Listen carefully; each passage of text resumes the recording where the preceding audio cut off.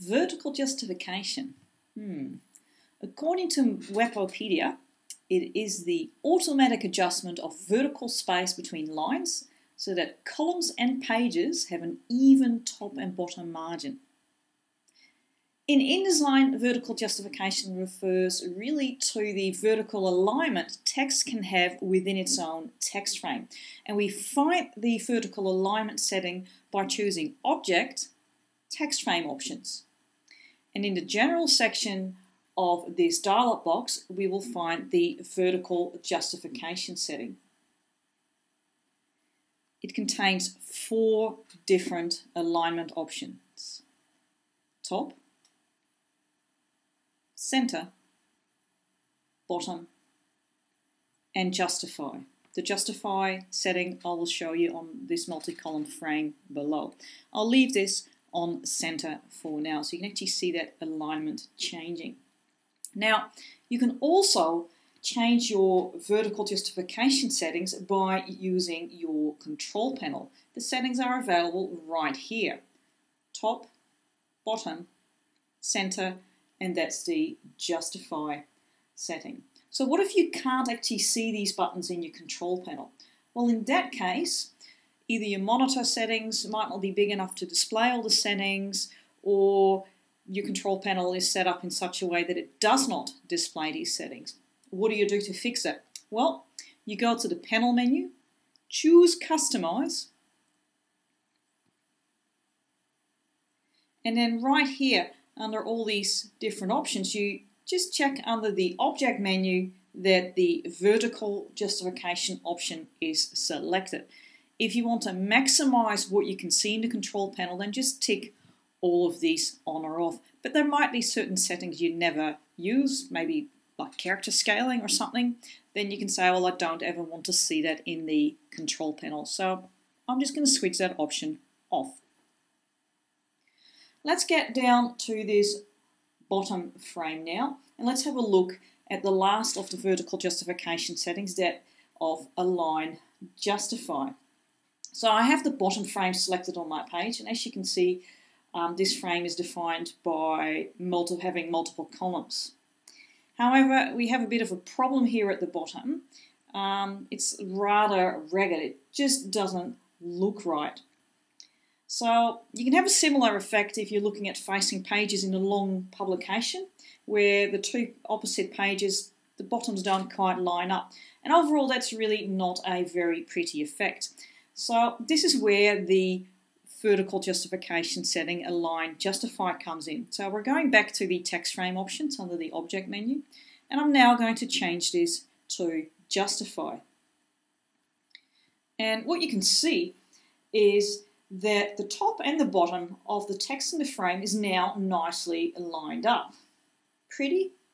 I can sort of hear you say, I see some issues, Cari, it's not quite right.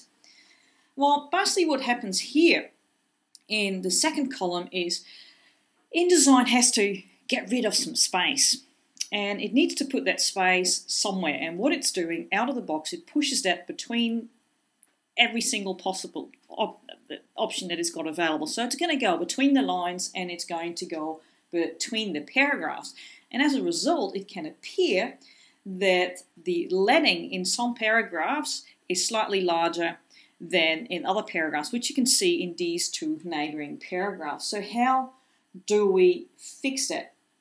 Well, to avoid that from happening, what you can do is instruct InDesign to first of all try and justify the text vertically by adding some space between the paragraphs. And we do that by increasing the paragraph spacing limit.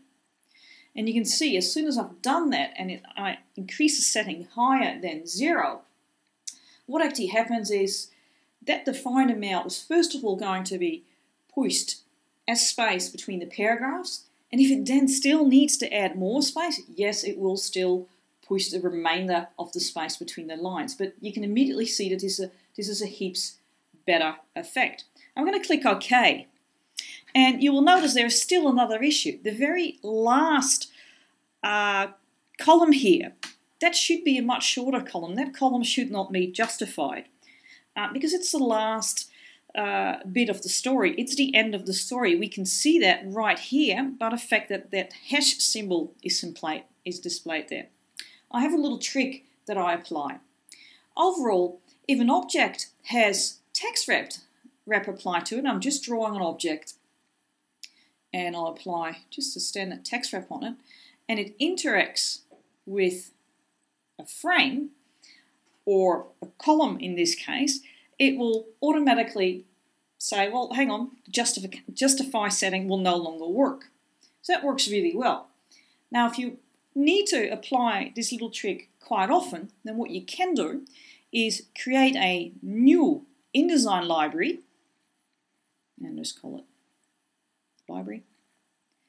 And with this item still selected, add that item. I'm holding down the Option or the Alt key on the keyboard as I'm doing that, and I'm going to call this end of story marker. Click OK. So I've now put this item in a library and I can delete it from the page. So why did I want to do that? Well, basically it makes it so much easier for me to reuse this object, and the other thing that I can do with it, I can place it as an inline item. Because what's the problem with a floating item? If I get more text, that little item will stay behind on the previous page, whereas I would really love that to be a true end of story marker and actually flow with the last line of this text. So I'm going to insert that as a end of story marker right here after the last character. Put my cursor at the end of the line. I'm going to hit the return key. I've got this end of story marker selected, and from the panel menu here I'm choosing place item. That's now automatically pushed that end of story marker in, and it prevents that last column from being justified.